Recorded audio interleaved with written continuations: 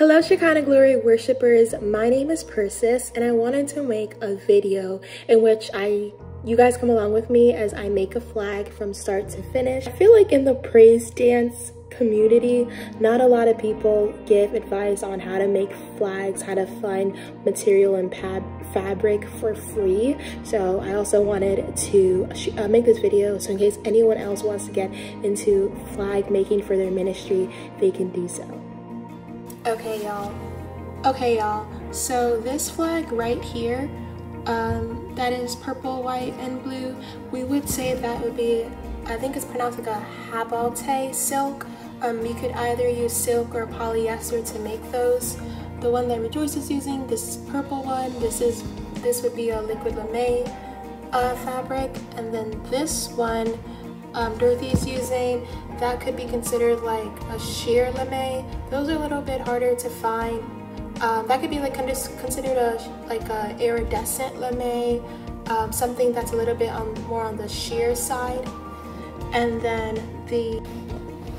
and these are the Charmeuse satin flags that I made. So this is the fabric that I was talking about. It's not liquid lame, but it moves beautifully.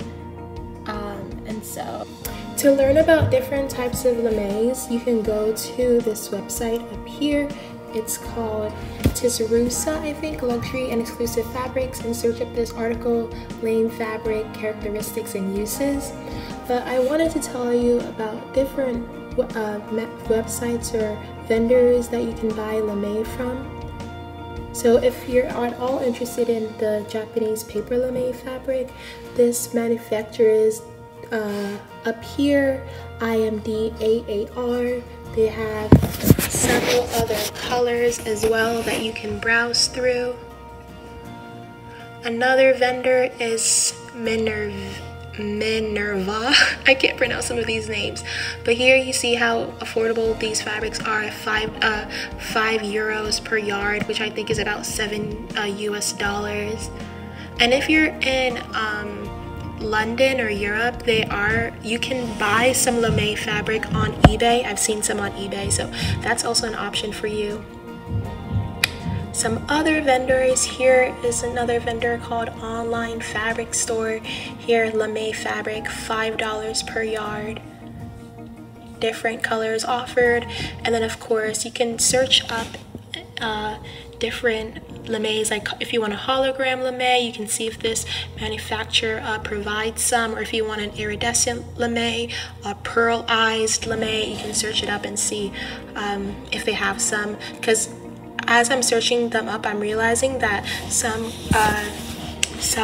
companies differ in what they like, how they describe their lame. So like, even though this website describes their lame as hologram, another website may describe it as iridescent. So you might have to switch around with different search terms in order to find what you want. Another thing to note is that some websites instead of saying lame, they say spandex, stretch, knit. So that's also something to note as well. This website is called fabric.com, and here you can buy hologram lame, $10 per yard, which is amazing because some other companies will sell, some other like praise dance flagging companies will sell you like a hologram lame large for like $150. So knowing that you can buy $10 per yard and make it yourself is amazing for us on a budget. Here again, we have fabric.com, and they have other offerings like a foil lame. So yeah, you can visit this website, see the different colors they have, and if any one may work for you, and of course read some reviews as well. Here is another website. This is Fabric Direct. Where is what I'm looking for? Hold on, let me search up. I don't have it ready. Okay, here we go. Here they have liquid lame. So their liquid lame is like $6 per yard. Check out this company. They have so many different offerings when it comes to color. Something to note with this website in particular is that they sell like 25 yards but then you can also buy some for just 1 yard. So if you get on this website, make sure, and you only want 1 yard. Sorry. If you get on this website and you only want 1 yard, make sure to click this one, not where you see bulk price. And I want to show you guys this because I have not yet found this type of material on any of the fabric companies that I've looked at, but it's on worshipwarriors.net. She makes praise dance flags, and she sells her fabric for $14, which is definitely expensive relatively, but I think so affordable. And then if you're more so into Etsy also, you can find some vendors, liquid lame over here for $8. Oh, these are flexi rods, by the way, if you're interested. But I'm also gonna explain in this video how to make your own rods. Okay, here we have this gorgeous foil lame. This is $13 per yard. So this is definitely like, if you use, instead of using Etsy, if you use like the fabric wholesaler, you'd probably pay like $7, but it just might be hard to find. Maybe the fabric wholesaler doesn't have it in stock, so that's when you could go to Etsy and see if any smaller company offers this. Here we have another metallic frill liquid lame, $6, and then this one is really sheer. I'm not sure if they could be used for praise dance flags, but you could try it. Because it is an organza fabric. I've tried making flags out of organza, it's kind of hard, but if you're interested, there's that as well. So I'm currently on this website called AmericanBand.com. So they make flags for people who do color guard, but I found that they have a lot of, so they make flags for people who do cover guard, but I found that they sell fabrics as well for wholesale value, and then they also have flags that you can individually buy right here. This website is super cool because they have flags of different shapes, and they also allow you to customize, like to create custom flags. So whether you want like a particular color or a particular drape,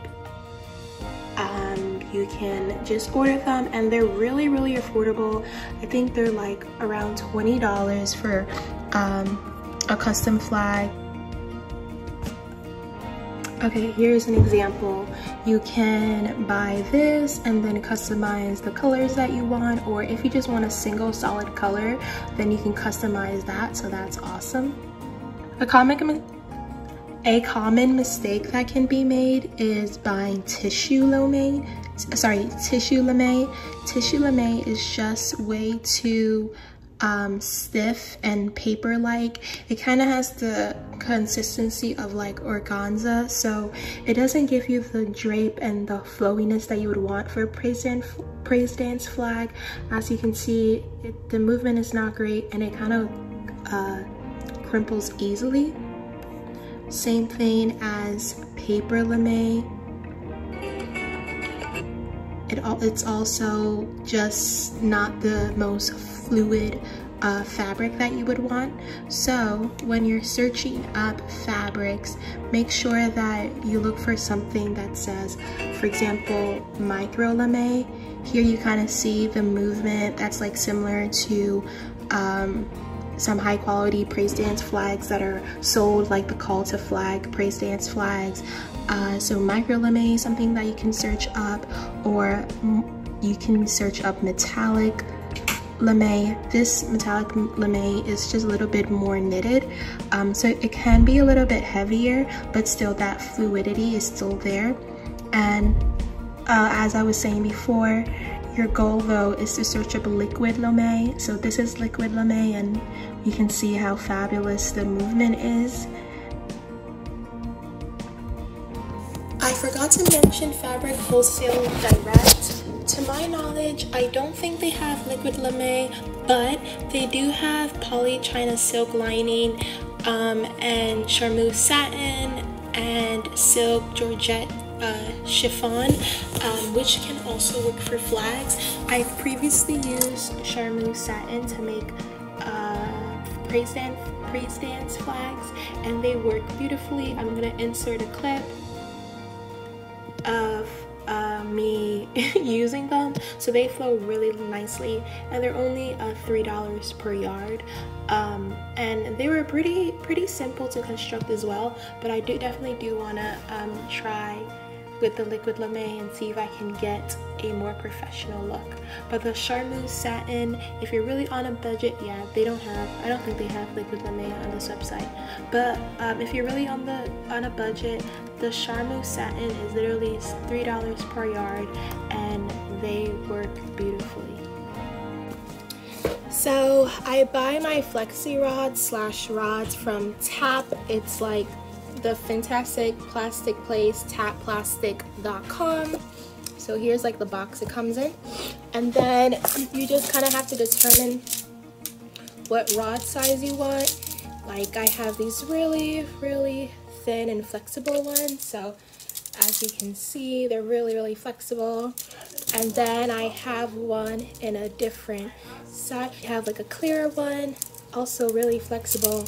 And then I have some bigger rods for the heavy duty fabrics. These are a little bit less flimsy. So use the lightness of your fabric to determine the lightness of your rod, because you want them to flow together. And then next you have to decide whether your rod goes the length side or the height side. So once you get your fabric, try and locate where you think is the back side of the fabric. So I think this fabric is double-sided, so I'm just gonna choose one side. So these two iridescent blue and orange are both 1 yard, but I couldn't decide like where I wanted the rod to go. So for this one, the rod is like on the longer side. So as you can see, the rod is on the longer side. But then for the blue one, I decided to try and see how the rod looked like on the shorter side. So here is the rod,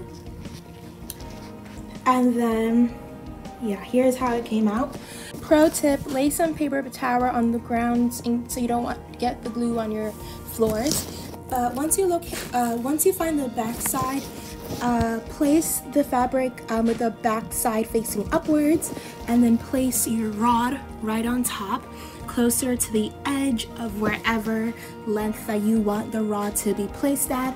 For over here, I'm placing the rod on the longer side. And then you're gonna be using this glue. It's called Alini's Original Quick Dry Fabric Fusion Permanent Fabric. Please get this glue. I did like hours of research on the best glue, and so I believe it to be this one.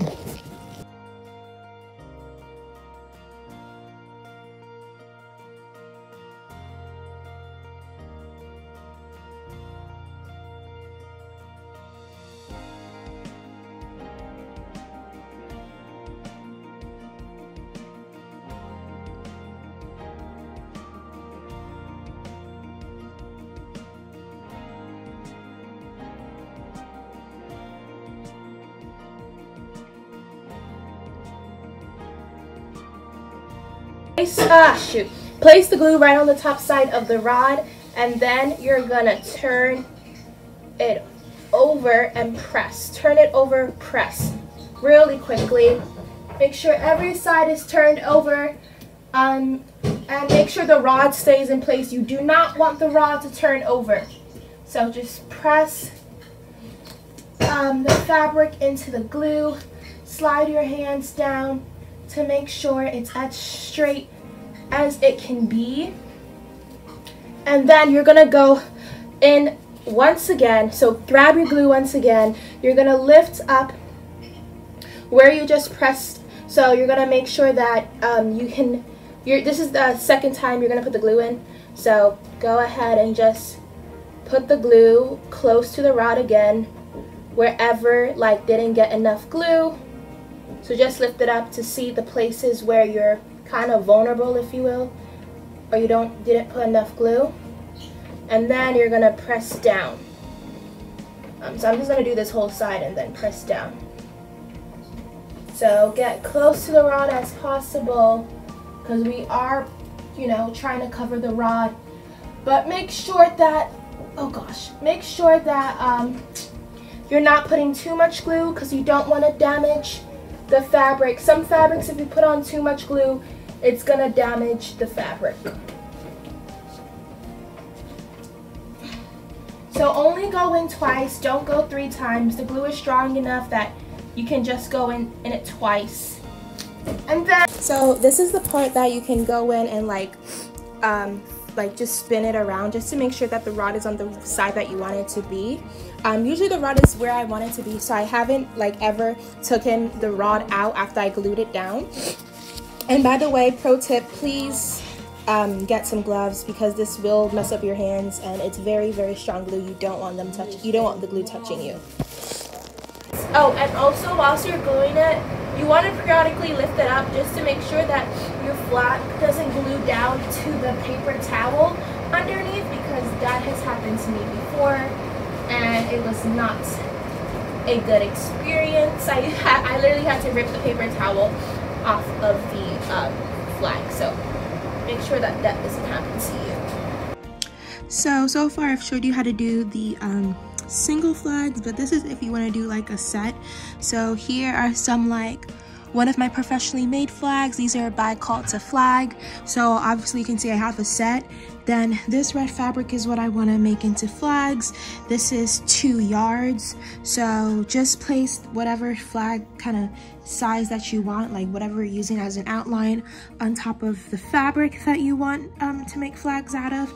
So usually I'll go in, I can usually at this point just get scissors and just cut around, but if you want to make sure that yours is exact, you can get a black Sharpie, or perhaps in this case maybe like a red Sharpie, and just go around the outline of these flags. Just make sure that the size, the length of this side right here of the rod of the professional flags aligns with the rods that you plan to use. So I just made sure that the rods that I plan to use will still fit in my fabric once I cut it out. So that's just something to note, and make sure that once you're cutting it, it still can sustain the rod that you want to place. So some a little advice about when to know when your rods are dry. When you like press against the rod, just be a little bit gentle. You want to determine if it still feels wet and sticky. If it still feels wet and sticky, give it a couple more hours, but to be on the safe side, give it at least 24 hours. I would personally recommend 48 hours because some glues are different and you just want to be absolute sure. I would rather wait 1 or 2 days before like waving it or using it, because waiting an extra like day or an extra 12 hours just to make sure it's really set can be the difference with these lasting several months or even years plus, or you know, falling out in a couple of weeks. So that extra day or 24 or 12 hours can really make a difference. Once you're done, find a place for them to dry for at least 24 hours. Again, I don't know how to sew. This is the easy way to do it. What you want to do is get a butane lighter wand, preferably one that you can refill. So just buy this lighter wand and then buy a butane lighter refill fluid, because I'll show you later, but you can refill it by just pouring more fluid in there, because this will probably run out when you do, like, I want to say 3 or 4 flags. But first you're going to turn the fire on. I prefer having it on the lowest setting, so having it on the minus. An example of some frizzy ends. So you're gonna make sure that your lighter is on the lowest setting, and then you're gonna turn it on and just basically go across the ends. You only need to run through them once. You don't need to go back and forth. Just have a controlled speed. Be calm. I promise you, I've done this like over 10 times. The fire will not burn you. you know, if you do this correctly. So might be a little hard for me right now because I'm trying to make sure the camera is good, but awesome. So try and get this on eye level while just to make sure you get all the frizziness, and of course making sure that you don't burn the fabric. I've done this before where I kind of lost a little bit of control and it didn't like obviously start a fire, but it just went deeper into the fabric than I would have wanted to. So just make sure that you have a controlled hand. And again, let me just show you one more time how it's done.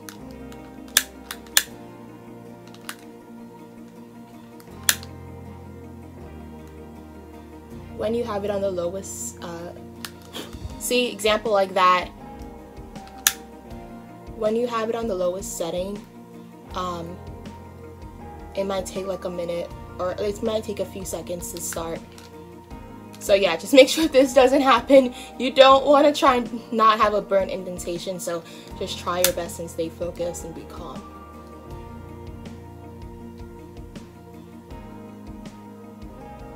Yeah, so my technique, as you saw, was just get close to the fabric as possible and have it slanted so that you're not going down to burn the fabric, but slanted to just burn the rest of the frizz. So here's another example. I can just do it once more. So here's an example of more frizz. So I'm just gonna get closer so you guys can see my technique better. But here I'm just gonna have it, I'm gonna, can I do it in the front? Okay. I'm just gonna have it slanted a bit. Just go like this.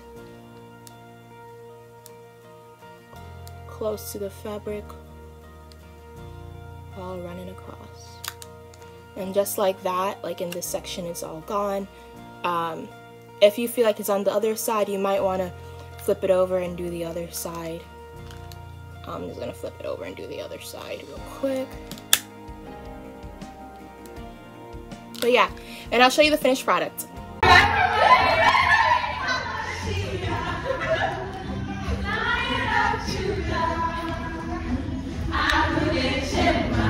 on, people.